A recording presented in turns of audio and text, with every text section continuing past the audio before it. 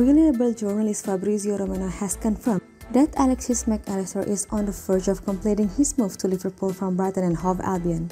Romano used his "Here we go" trademark announcement to tweet that Mac Allister's deal from Brighton and Hove Albion to Liverpool is all but finalized, with the player due to complete his medical in the next 24 to 48 hours after both sides and the Argentine reached a full agreement on the contract. The signing of the World Cup winner will please Jurgen Klopp, who has been desperate to bolster his midfield as his side looked to improve on their 5th place finish in the Premier League last season. And Romano has confirmed that the Anfield outfit will pay the buyout clause in the new few days, which is way less than the reported 60 million porcelain fee. Alexis Mac Allister to Liverpool, here we go.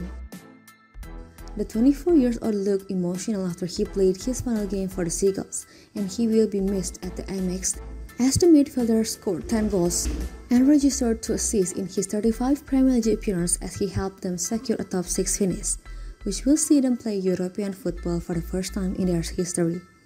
Now that Liverpool have almost officially completed the signing of the Argentina international, Klopp can shift his attention to adding more reinforcements to the middle of the pitch, and there are 2 names that the German is reportedly hoping to sign.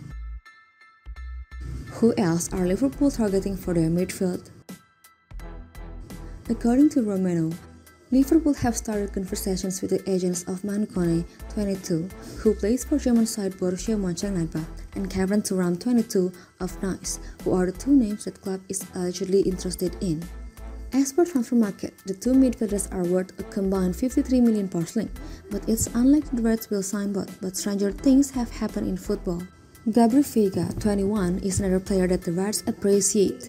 But according to Romano, there has not been a bid match or talks between the clubs and the Celta Vigo players' representatives. From the age profiles of the players that Liverpool are looking to recruit, it is clear to see that they are looking to bolster their midfield with fresh, young and energetic midfielders who can implement the high-pressing game that brought home Liverpool's 6th European Cup back in 2019, and ended their 30 years away to become English champions under their charismatic manager.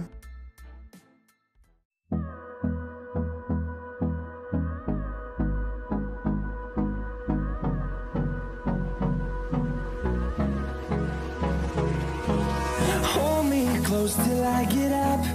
Time is barely on our side.